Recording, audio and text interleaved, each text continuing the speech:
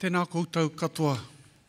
Greetings from myself, Te Flavell. I'm also the co-leader of the Māori Party, and I bring greetings from Tariana as the Minister for Disabilities, I believe certainly over the last 3 years, maybe 6 years.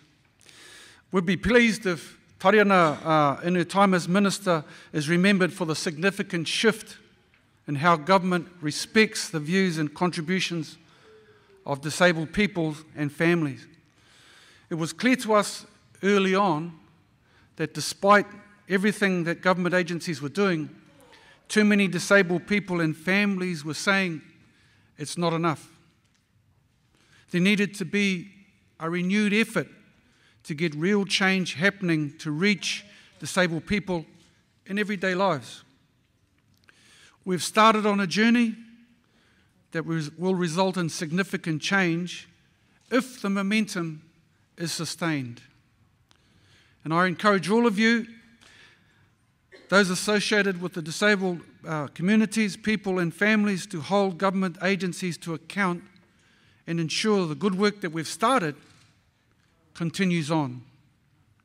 I believe that over the last 6 years, our approach to disability issues has provided greater hope and ambition to disabled people and families in their journey to have good lives and experience equal rights of citizenship. In the Māori Party, we talk about that as whānau ora, the ability to be self-reliant and self-sufficient.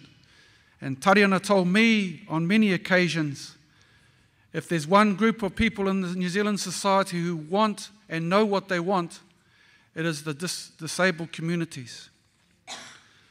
I'm going to leave brochures like this that sets out what we have done, and I would hope that as the Minister for Disabled Peoples that you would understand the work that Tariana has done on behalf of the Māori Party.